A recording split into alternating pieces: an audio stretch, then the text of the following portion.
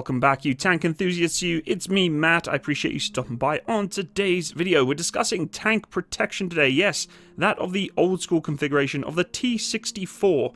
Now, tank armor for the Russians has been quite unique through its history. There's been a lot of different crazy adaptations, whether it be spaced armor, caged armor, applique, modular, whatever it may be. There's been all sorts of changes, but one piece of armor that I've been questioned about a number of times is, Matt, what are those panels sticking off the side of a tank? What are they doing? Well, today we're going to talk a little bit about exactly what they're for and why they're there, and I'm sure many of you probably already know the answer, but it's always nice to do a little bit more of a deep dive into how they came to be. Now, side panels of tanks is nothing new. It's been around for quite some time, whether it be prevention of dust when going along long-distance tracks or whatever else it may be, because dust obviously creates the ability for a armored column or a tank to be seen, or for the specific requirements to protect the vehicle from projectiles hitting the tank. Now, the side panels that we're looking at today have been given many different names. Most of the time when you talk about armor of this kind, it's known as gill armor or skirt armor, like the gills of a fish, obviously protruding off the side of the vehicle with slits. However, they're not actually the true name of this armor, and in the research that I've found, which has been very, very limited in finding information for, now from what I've researched and what I can find, the actual name of this armor is the ZEHT-1 Zontic, which is a protective screen style armor and originally designated as the Aloshka, or known as Christmas tree, flip out form of spaced armor. Yes, the gill armor that we've been so prominent in seeing on the T-64 and even T-72s in some configurations is designed to protect against high explosive anti-tank weapons to prevent them from detonating against the side of the vehicle. Now, if you know anything about high explosive anti-tank, you obviously know that the actual space between armor is quite important, because in sacrificial armor packages it's designed to be hit by a shaped charge round in the hopes that it would detonate the projectile early.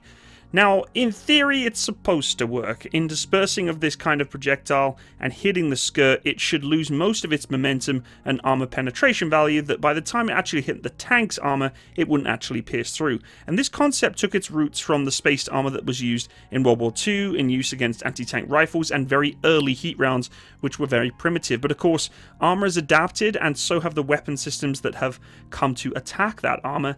And these side skirts, although very, very primitive, very simple, do provide a very minuscule amount of, I guess, insurance to high explosive anti-tank rounds coming in at roughly 45 degrees. Now, you're probably wondering, Matt, if there's a round coming head on, this is going to do nothing for this vehicle. It's just going to splash the molten metal all over the place. And yes, it's really designed for projectiles coming in at angles, i.e. 45 degrees, the presentation of the front of the armor to the tank, and it really makes the tank look bigger too. It almost reminds you of the dinosaur from Jurassic Park, where it's spitting acid into that fat man's face with the glasses, and he gets, you know what I'm going at. So key to this armor's effectiveness is actually the tank driver and commander utilizing the capability of the 45 degrees, which is why, you talk about it in video games such as War Thunder. Everybody says, oh, put your vehicle at 45 degrees or angles, make sure you work on your angles.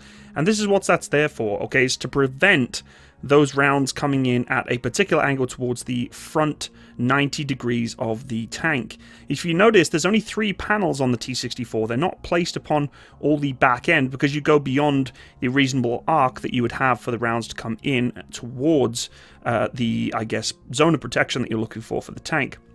Now, as you can probably guess, the gill armor, or the Christmas tree style armor that we're talking about today, didn't really develop or adapt further into its use. And the fact of the matter is that it was very fragile. You've got to remember that once you put heavy panels like that alongside tracks of running gear of a tank, it really is very susceptible to being destroyed, not by armor-piercing rounds, but from mud, debris, rocks, dust, etc, etc.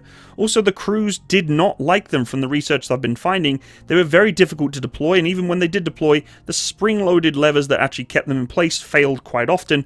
They would catch on trees, bushes, or whatever else that was in the way.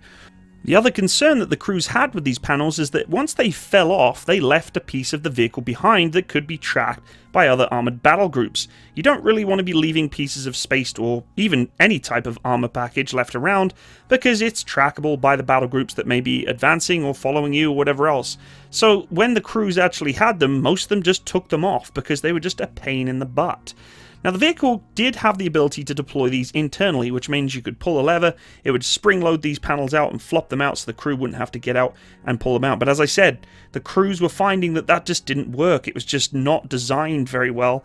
Another thing to consider with the Gill or Christmas tree style armor is that it was not applied to the turret, and therefore most of the Cold War conflicts that were actually designated for these tanks to be used in, such as the T-64, were in hull down positions anyway. Therefore, it reinforced the crew's skepticism of why on earth are we playing around with these stupid, annoying, mechanically failing panels when we're dug into a trench or hiding behind a berm anyway. The turret, if anything, needed this kind of application of different types of armor. One of the other notable research points that I found out was a disadvantage of this type of armor was that the dust was not only created more in these panel configurations, but it was channeling it up into the sighting arcs for the turret for the gunner. So as he's driving along with these panels deployed, the dust that's being pulled up from the running gear is actually being funneled towards the sighting of the gunner where he needs to see, and therefore once again becoming more and more redundant. Now, believe it or not, the T-64 was not the only main battle tank of Russian design that actually utilized these panels for a very short period of time. Some T-72s were also retrofitted with this type of armor package, but because of its capability of being absolutely useless, they just removed them once again anyway, and that's why you saw them very slowly phased out from the T-64 designs all the way up to the modern main battle tanks of today. The irony is, though, is that modern add-on armor, so to speak, has adapted quite heavily away from the actually hitting something to the active protection system style add-on armor that is actually firing projectiles back at the incoming projectile, stopping it from even hitting something like the gill or side skirt armor that we're looking at today.